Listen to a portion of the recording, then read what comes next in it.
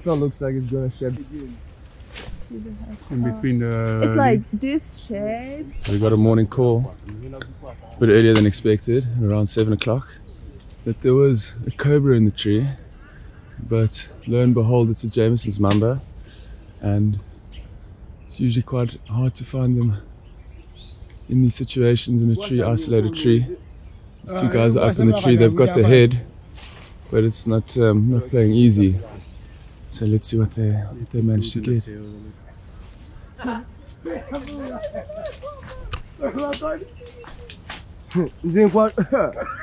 It's against shedding. Yeah. Wow.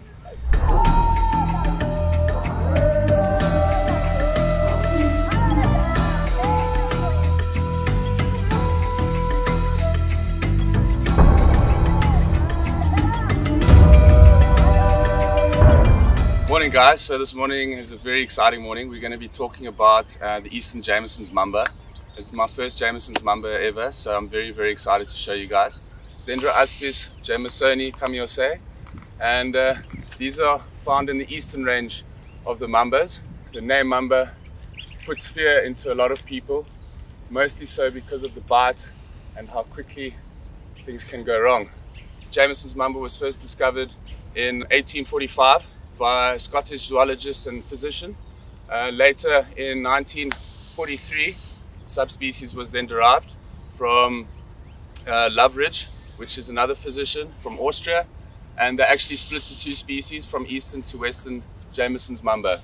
So it's Dendroaspis, jamesoni was the first one discovered and described, and then later this subspecies was described, which is the Dendroaspis jamesoni kamiose, or the eastern Jameson's mamba, or black-tailed Jameson's mamba.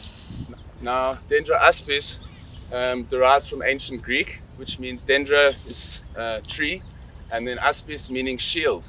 So back in the day, in Egyptian times, they would call a lot of snakes asps or shields when they saw them, which is a cobra, which is the big hood they saw, and they described that as a shield.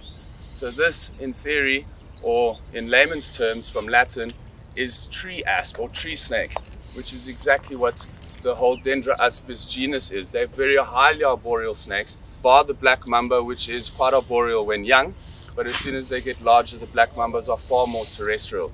Now, mambas are very arboreal, elapid snakes. They're highly edgy, very fast moving snakes.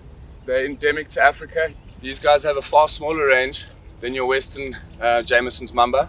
These guys occur in Central Africa and East Africa, whereas the western occurs more central to West Africa. Now, these snakes are found primarily in rainforests, wooded jungles, highland savannas, but they'll also be found in secondary forests. So deforested areas, actually highly habituated areas with humans in them. They're very happy there because of high availability of food items. Because of their arboreal nature, it's very rare that you will actually encounter them. They're always going to be up in the trees, escaping any sort of human contact. Mambas are not generally aggressive. The black mamba has given mambas a bad reputation. Now, these are the most arboreal subspecies of the mambas, more so than the black mamba, even more so than the eastern and the western. They say that the eastern Jameson's mamba is the most arboreal species of them all. They feed a lot on birds, on bats, on any sort of tree squirrels, tree hyraxes, things like that. They will come down and potentially feed on mammals, but they will predominantly feed on animals up in the canopy, as due to their arboreal nature. Now you can see the snake has a beautiful velvety look.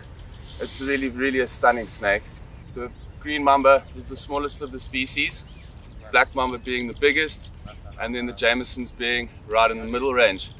Now these snakes range from anywhere between 1.5 to 2.2 meters. In the large cases around 2.6, but those are really large specimens. Their tail accounts for 20 to 25% of their body length. I would say this mamba is about just short of the 2 meter mark, so she's already a really big specimen. I say she, but I wouldn't know. There's no sexual dimorphisms with the mamba, so the only way you would be able to sex them is by probing. The eastern green mamba is quite different from the western green mamba. They vary in color. As you can see on the top of the eastern green mamba, it's a very dull green color, tapering down to more pale yellowy color on the underside. Around their necks, they're more of a yellowy creamy color, and then hence the name, the black-tailed Jameson's mamba. It tapers off with black edgings on the scales to the back, and then finally ends with a completely black tail. Now, the western green mamba is quite different in that the western and central green mamba, where they occur, is quite different in the sense that they have no black tail and it tapers off to more of a green and a yellowy color at the tail, so it's quite easy to differentiate the two. The western green mamba has a far greater range than these, so these are a little bit more difficult to find. They have a far smaller range. They were first described in the mountains up in Kenya, hence the Kamiose, which is Dendroaspis jamesoni Kamiose, and Kamiose is derived from the mountains in Kenya where it was first described.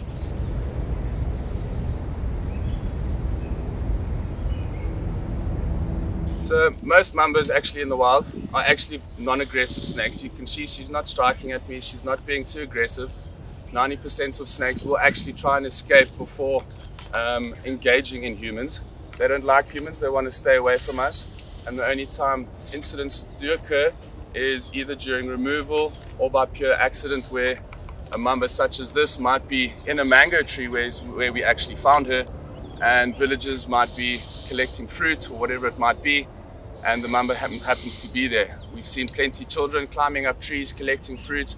If this guy was sitting up there, it would be a really dangerous situation. These snakes' venom, as we know from the mambas, is an extremely toxic neurotoxin. Due to their nature of being highly arboreal snakes, they need to be able to envenomate their prey quite quickly. Now, mambas are active hunters, not like your bitis and other snakes who will ambush predators. They will actively hunt their prey. They will chase down their prey, bite repeatedly and strike. They won't hold onto the prey item so that they won't hurt themselves or be injured by the rat or the bat or the bird, whatever they're tackling. They'll bite it repeatedly until it dies, and then once it's died, which will be in a very short period of time, they will ingest it.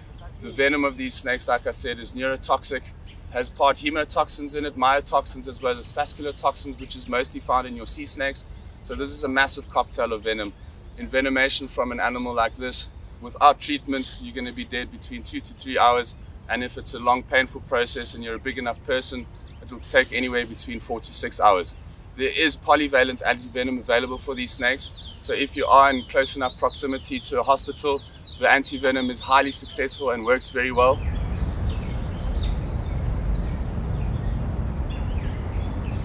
As dangerous as these snakes might be, they also have predators and they also get eaten. The main predators of mambas, or specifically Jameson's mambas, will be your eagles, your martial eagle, your Congo snake eagle, as well as your mongoose and honey badgers. So it's always good to know, these guys are killers, but there's always something higher up in the food chain.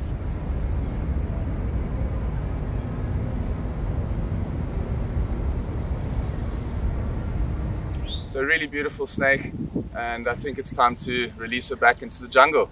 So thanks for watching. Cheers, guys.